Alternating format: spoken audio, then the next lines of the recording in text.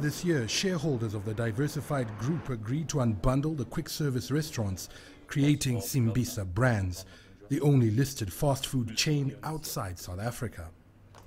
Simbisa has its footprint in 11 African countries, operating 388 outlets.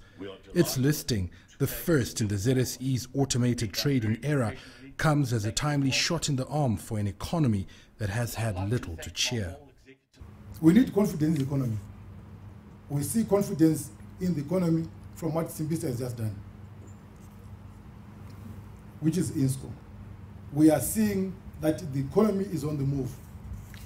We are excited from where I sit.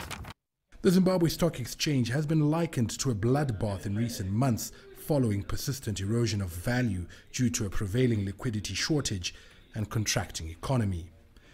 Turnover for October was $12.8 million, its lowest in 6 years.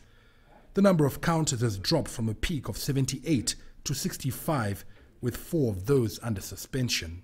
Automated trading was introduced in July this year, and there are other measures being pursued to make the bourse more accessible.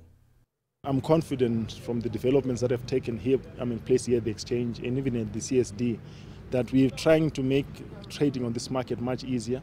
We're also campaigning the government to also play their part to see a reduction in the overall trading costs on the market. If that happens, it could trigger much needed activity, especially if other companies follow Simbisa to the market. And so how did the new kid on the block fare? Pretty good according to the statistics at hand. It opened at a price of 12 cents per share, closed the day at 14.32 cents.